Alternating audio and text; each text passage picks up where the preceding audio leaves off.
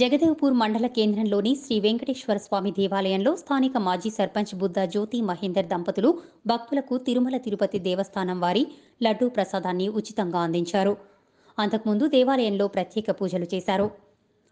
Corona virus నేపథ్యంలో దేశవ్యాప్త lockdown సందర్భంగా దేవాలయాలను మూసివేశారు. ఈ సందర్భంగా లడ్డూ ప్రసాదాన్ని పంపిణీ చేసిన దాతలకు భక్తులు ప్రత్యేక ధన్యవాదాలు తెలియజేశారు.